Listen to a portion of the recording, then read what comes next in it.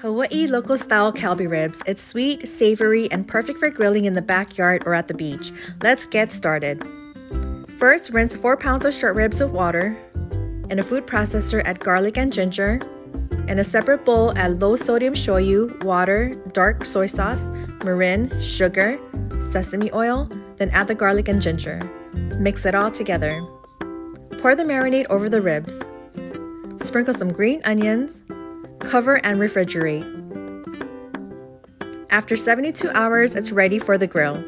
Cook on each side for 3 to 4 minutes. And there you have it. Follow me for more quick and easy recipes.